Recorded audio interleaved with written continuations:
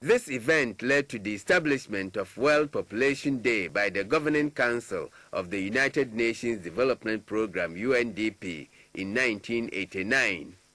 Since then, World Population Day has been marked on July 11 every year to raise awareness of global population issues. Different theme is selected every year to mark the day. Currently, China leads as the world's most populous nation. She is followed closely by India, which could take over the mantle from China sooner than later. The United Nations projects 10 billion people by 2083.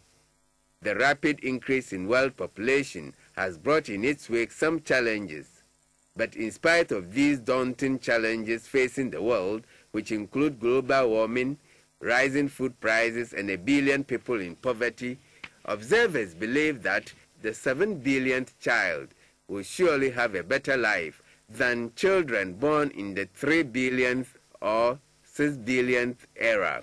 Happy birthday to the 7th billion child. Justice Aban, GTV News, Accra.